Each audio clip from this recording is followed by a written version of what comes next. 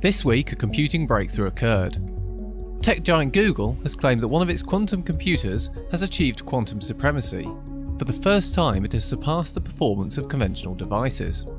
The new Sycamore quantum processor was able to perform a specific task in 200 seconds that would take IBM's world-leading supercomputer over 10,000 years to complete.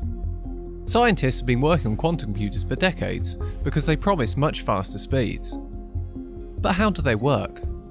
In classical computing, each unit of information is called a bit and can have a value of either a 1 or a 0. But in a quantum system, the quantum bit, or qubit, can be both 1 and 0 at the same time. This means that unlike in a binary system, multiple calculations can be performed simultaneously. But it's not a simple process. The qubits need to be synchronised using a mysterious quantum effect known as entanglement. The complexity of the system means that scientists have struggled to build working devices with enough qubits to make them competitive with conventional types of computer. The new Sycamore processor only contains 54 qubits, which has proved more than enough of a challenge for the team. Google's results are both interesting and informative, showing they have low error rates and a high level of control over the device.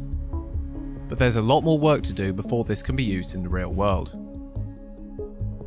IBM, which has been working on quantum computers of its own, has also said that there are further steps to be made in classical computing, and have argued that their systems, properly optimised, could come a lot closer to the quantum computer's performance. This is an exciting time for computing development. However, no matter how rapid the progress of developing quantum computers is, there will still be a place for the classical computer. Each have their own strengths and weaknesses, so the future is a partnership between the two.